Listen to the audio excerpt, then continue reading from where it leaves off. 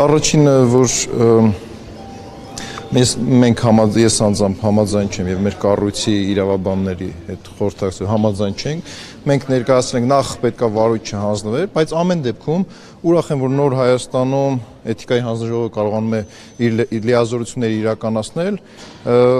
եւ ես ամեն ինչ կանեմ, ամեն ձևի կնպաստեմ, որ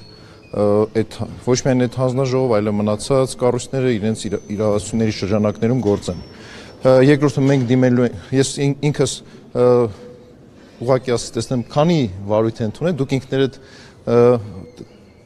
փորձեք հետաքննություն անել ու տեսնեք, որ նախկինում փաստորեն չի գործել այդ կառույցը ըստ էության, մի քանի վարույթ, այսինքն իր այդ մի ֆունկցիան մի քանի պաշտոնյայի վերաբերյալ է եղել։ Իմ շնորհիվ չէ, Արամ Սիմոնյանի շնորհիվ սկսեց գործել, մեր իշխանության շնորհիվ բնականաբար մենք որից ձևով չէ, ասացի որ չեմ ընդունում եւ դատական կարգով վիճարկելու ենք։ Սև ամպեր են կուտակում ձեր գլխին, արդեն Իմ գլխին 11 տարի է սև ամպեր կուտակում եւ դա այդ սև ամպերին չեն անանք ստացնում։ Սանասարյան, եթե ի վերջո դատարանն էլ որոշեց, որ գիտեք էթիկայի Ոչ մի բան հանձնաժողովը, չկա։ դու ինչ հետևություն կանեք եւ ինչ կանեք այդ պարագայում։ Ես իմ հետևությունները անում եմ նաեւ ձեր քննադատությունների արդյունքում, այնպես որ, բայց այնուամենայնիվ մենք հիմնավորում ունենք, որ այդ վարույթը նախ պետքա հարուցվեր, երկրորդը այն հիմնավորները, որ կան, մեր համար հիմնավոր չեն։ Պարոն Սանասարյան, վարչապետը ձեզ ինչ-որ բան ասել Ոչ։ երևույթի վերաբերյալ։ Մեդիայում քննարկվում են, որ Փաշինյանը երբ որ ամբիոնից արժի խոսում է։ Ես այդ հարցին բազմիցս պատասխանել եմ, որ ոչ, այդ հարցին բազմիցս պատասխանել եմ, որ իմ հետ կապված չի ասել։ Պետք է վարույթը վերահասկել, այսինքն սա է ձեր դեպքում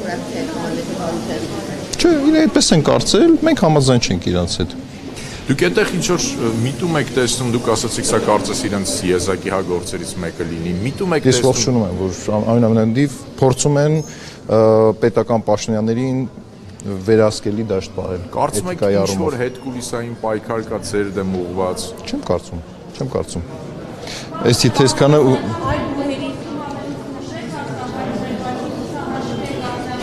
Ես իմ ամենաառաջի հայտարարություններից հետո բավականին շատ հաշվի եմ առել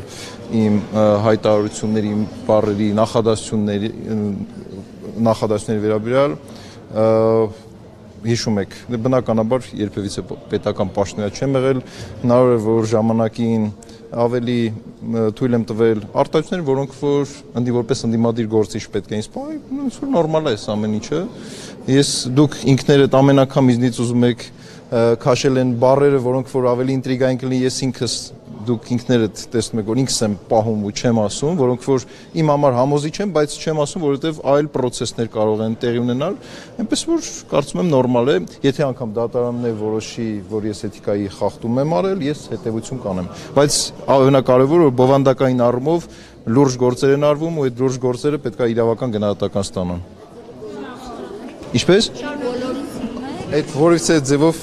մարդկանց մասին է խոսքը, բոլոր մարդկանց իրեն որից է ձևով չի քննարկվում այդ։ Արամ Սիմոնյանին նույնպես ասել եմ, ես Վահեին այդ հարցին պատասխանել եմ, այո, բոլոր մարդկանց։